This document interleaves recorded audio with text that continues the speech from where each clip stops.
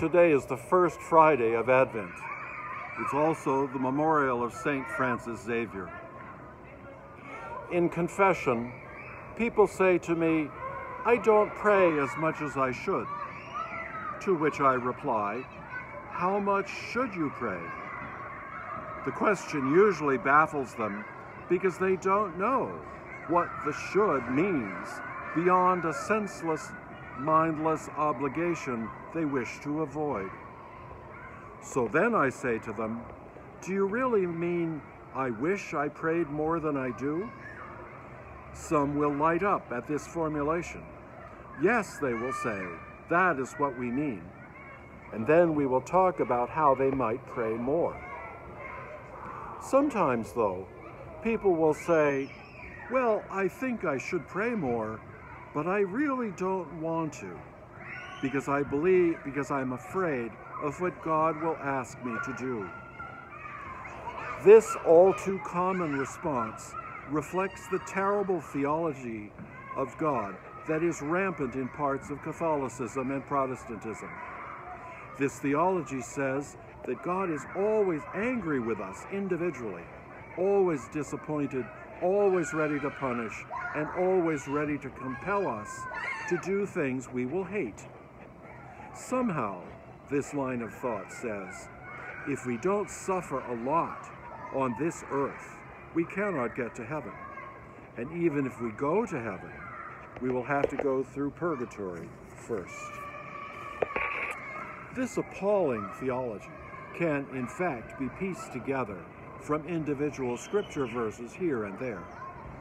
But it falls apart with the assertion found throughout Scripture that God is good and loving, unless you are an angry person and you think God thinks the way you do and is angry too. In our first reading, Isaiah, speaking for the Lord God, promises that in a very little while the deaf shall hear the words of the book. Out of the gloom and darkness the eyes of the blind shall see. The lowly will ever find joy in the Lord, and the poor rejoice in the Holy One of Israel. In the Gospel, Jesus heals the two blind men because they ask him to.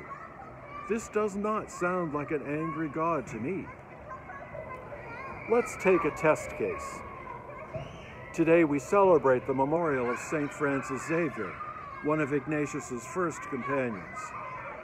He was in Rome in 1540 at the founding of the society, and in 1542 he left Rome for India. From southwest India, he made 3 round trips through present-day Malaysia, Singapore, and Borneo. He died in 1552, 10 years later, on a 4th trip when he was headed to China. I've been to Kuching, the capital of Borneo.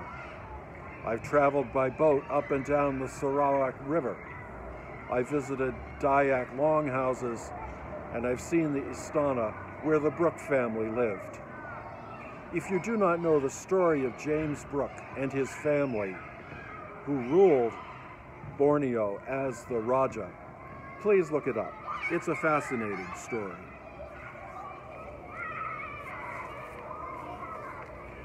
River travel and longhouses give us a feel today of what Francis Xavier must have seen 500 years ago. And my question to you is, did he undertake all this travel because a punishing God thought he should? Or did he hear an invitation from a loving God he had come to trust, an invitation offering him this great work? I vote for the latter, because this is the God we encounter when we pray through the exercises. Unfortunately, this is not the God we always encounter as we listen to Protestant and Catholic leaders. Francis Xavier, Isaiah, and Jesus himself invite us into new relationship with the loving God who really is during this Advent season. You might want to check your own thinking and your assumptions about the God in whom you believe to be sure you're on the right track. Stay in touch with the Advent readings. stay in touch with the blessings and the gifts from this loving God that surround us.